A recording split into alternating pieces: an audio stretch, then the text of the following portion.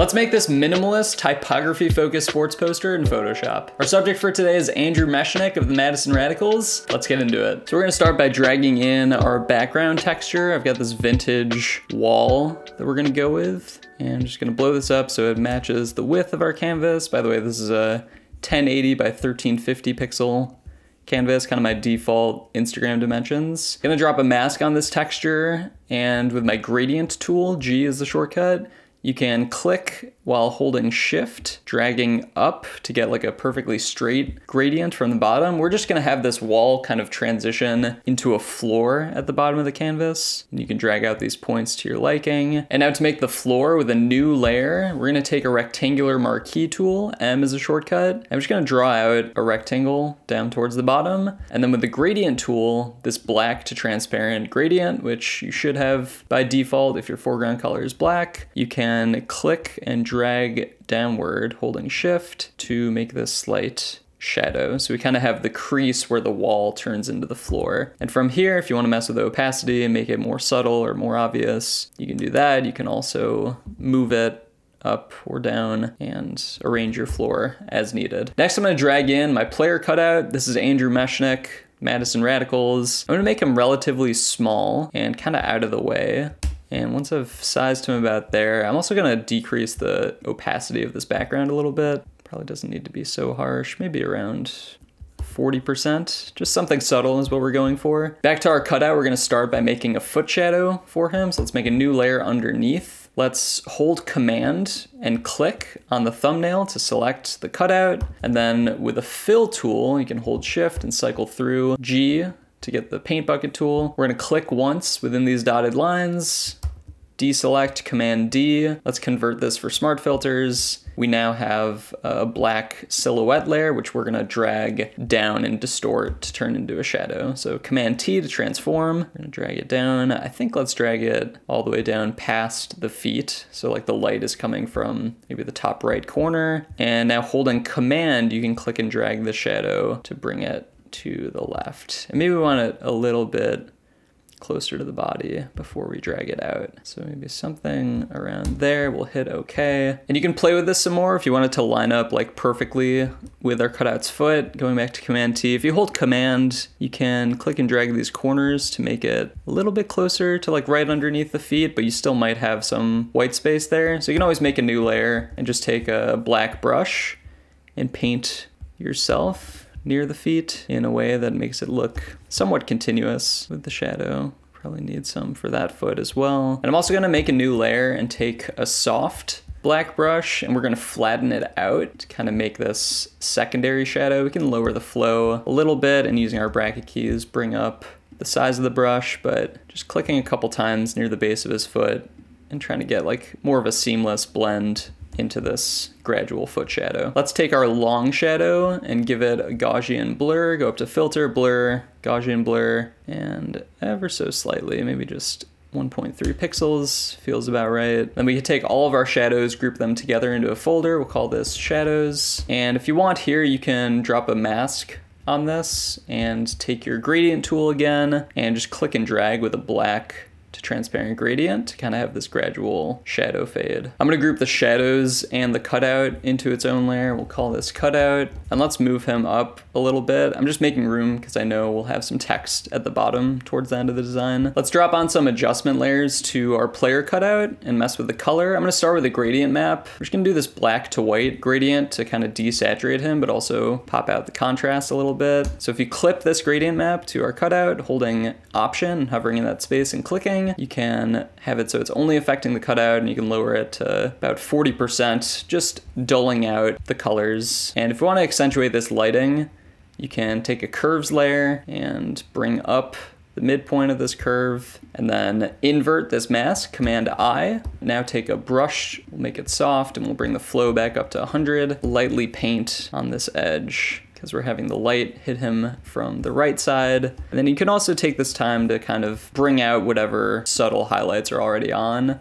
the cutout, bringing the flow back down. You can start to like just fine tune the highlights of the jersey and of his face. Just bring some depth to the cutout, and it can feel like you're not doing much when you go through this process, but it does make a difference when you look at like a before and after at the end. So you can see before and after, just that pop of light on the right side, as well as some key highlights on the left. We can also bring a little bit of shadow to the left side of the body too. Again, another curves layer. We're gonna bring this point down, and then inverting this mask with Command I. Let's just take a soft brush and click with a high flow a little bit on the left side. So we're just getting this difference and contrast of lights and darks to just sell this lighting effect. And it would help with the lighting effect if you mess with the background itself. Like right now it's just kind of a consistent white or light gray background. We can actually play with that and take like you could do it with a curves layer, you could do it with an exposure layer. Let's try curves and just darken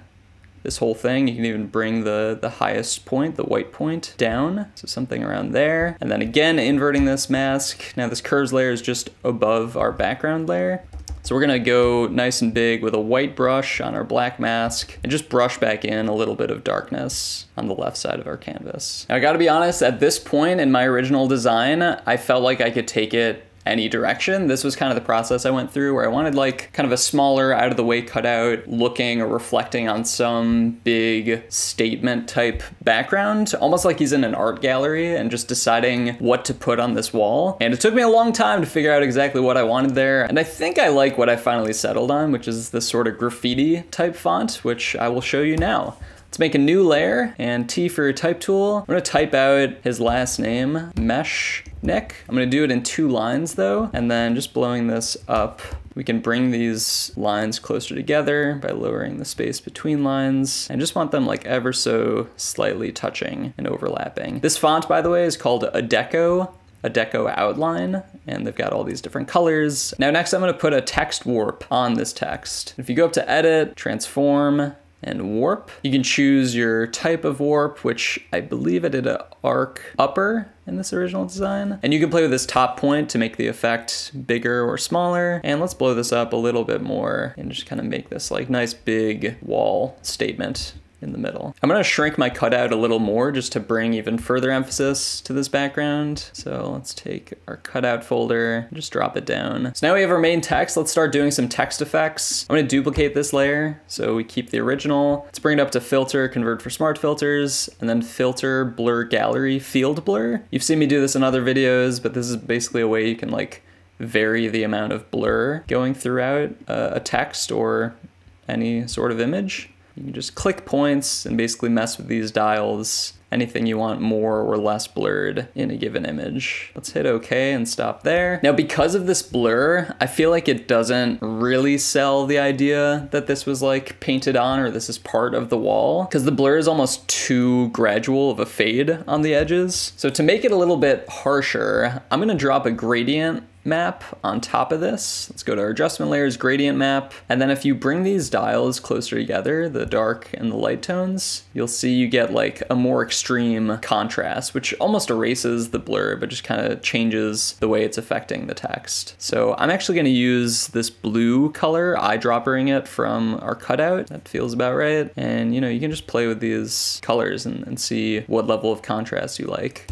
And maybe we like that. We can also go back in and see if we adjust these further, kind of the effect it has with the gradient map. You're getting like some of the background wall texture, these dots from the vintage wall, which I kind of like. And now because this gradient map is going over the top of everything, we have lost the detail that's just going on the white background as well as our floor. So let's bring those layers on top of everything, including the lighting. And we can change this blend mode to multiply so it bleeds through the color of our text. And also when you have this type of blur with a gradient map going over it, it's an opportunity to introduce other colors. So you can like drop a point in between the blue and the white, and like, let's see if we wanted to bring in a yellow, you can kind of do interesting experimental stuff this way. So even the light blue, which is what I did in the original design, I kind of liked what that was giving it and almost separating the light and the dark blue, 2 different tones. Let's go with this. I kind of like the disappearing outline on the left edge. Now this next effect I discovered totally by accident. Bear with me. If you duplicate this text layer, let's just drag it down, holding Option. You can take this layer and drag it. Let's go to your effects and go to stroke. Just gonna add on this like, I don't know, light red stroke. It doesn't really matter what the color is, just as long as it's light, because the gradient map is gonna do what it does and just shift that color to whatever the lightest tone is on the gradient. So we're gonna hit OK. Now I'm gonna decrease the fill to 0, and going to Command T, I'm gonna blow this up. So now we've got this like outlined version of the text going underneath our main text. And if you play with the stroke color, so it's something even a little lighter, you'll get it to a point where it just disappears from the background, but is affecting the texture of the actual text, like this. We'll hit OK. And when you move this layer now, you get this like interesting distortion, I want to call it, on our text layer. It just kind of gives an extra level of grittiness to the whole thing and makes the text look a little bit more interesting. The other thing we can do is give it a different texture. So like we have this black dot texture kind of going on the back of everything. White dots are going to show up a lot better on dark text. So what you can do is take this vintage wall. I'm going to duplicate it with Command J. Let's delete this layer mask. And now let's invert this texture with Command I. So now we have a black wall texture. If you switch the blend mode to screen, you will now get white dots coming through, and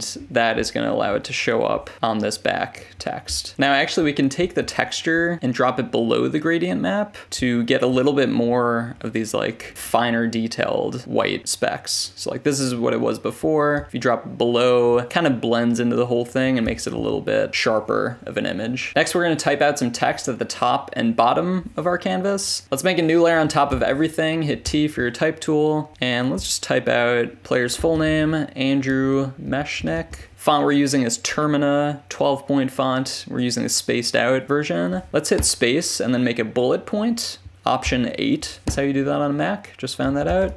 Madison Radicals. Let's do another bullet, and number 2. So we'll hit the check mark and select the whole screen with Command A and then center justify. With your move tool selected, you can get those icons. Bringing up my grids with Command apostrophe. I'm just gonna align this so it's like a 2-box margin from the bottom and about 2 boxes from the left and right. Let's actually center justify the text. That way we can adjust as needed. So we've got some text on the bottom. Let's duplicate this and bring some text up to the top. This one we're just gonna do a quotation mark, Meshnick, quotation mark, as kind of a title of the poster. And we'll bring this one up to that same 2-box margin as well. Now for some finishing effects. First, I'm just gonna adjust the spacing a little bit. I think I wanna move the cutout down a little bit further, and honestly could move the ground further down as well, kind of that crease in the wall. We can take our vintage wall texture, delete the current mask, and just kind of redo this soft gradient fade going this way. And then I think our text we can still make a little bit bigger. So let's take our blurred text and just drag it out a little bit more. So now for our finishing effects, I'm gonna drop a folder on top of everything, call it finishing. Let's start with a good layer of grain. You can hit Command A to select the whole screen, then right-clicking with your quick selection tool, click fill, 50% gray, hit OK. Then filter, convert for smart filters, filter, noise, add noise. We'll do 6%, sounds good to me. Hard light is the blend mode you want for this. And then shifting the opacity down to however grainy you want it. You can see like the finer details of the grain showing up in the background. We can make the lighting in this image a little bit more pronounced too if we drop a gradient adjustment layer on top of everything. Let's make it a black to white gradient. And I'm just gonna click this black value and make it the black one that's on the grayscale instead of the black that's on the blue, and just changing the angle so we get this like lighter top right corner and darker bottom left. We'll hit OK. And then switching this blend mode to overlay is usually the move to like make that top corner bright and then fading to the darker one. Basically black on overlay is going to darken things, white on overlay is going to brighten them. You can reduce this maybe a little bit. I think we want the grain going over the top of everything just so we don't lose that texture completely. Now if we want to play with the colors at all, I think selective color is a great choice for this particular design because you can mess with the whites. Let's go to the whites and just make it a little bit more blue shifted. By upping the cyan, you can lower the yellows as well. Just kind of makes a cooler feel, which I think makes sense with this blue text that we have. You could make it darker too if you just bring the blacks up, but don't want to do anything too extreme. It also crossed my mind that this white on the player cutout's jersey probably isn't a perfect white from the photo. So if we want to adjust that real quick, you can go back to your cutout layer and drop on hue and saturation. And now it's usually in the blues for like the white parts and the black parts of a photo. If you want them like completely grayscale, I would adjust the blues and just desaturate that completely. Now, of course, this gets rid of the blues in the shorts, but we can add that back in with a mask, just taking a black brush and bringing back our blue in the shorts and maybe a little bit of this blue in the two on his back, but still desaturating the parts that are more white. And then something about the shadow still feels a little off to me. I think I just wanted it a little bit lighter. So let's just take the whole thing and bring down the opacity. So it's just a slightly cleaner look. Maybe I just need to shift it to maybe rotating it slightly. We're gonna stop there. That is our finished typography-based sports poster design. Really, when I came into this, I just wanted to make kind of like a statement piece where the cutout is more out of the way, but the focus is on what's behind the cutout, and the cutout is really just complementing everything. I think I achieved that here, but again, when I was first going through this idea of a blank canvas where you set yourself up to really take a design in whatever direction you want, it is in the end fun to be in that creative zone. So hold on to that as long as you can and cherish those moments. Appreciate you watching as always, and let me know if you have any questions.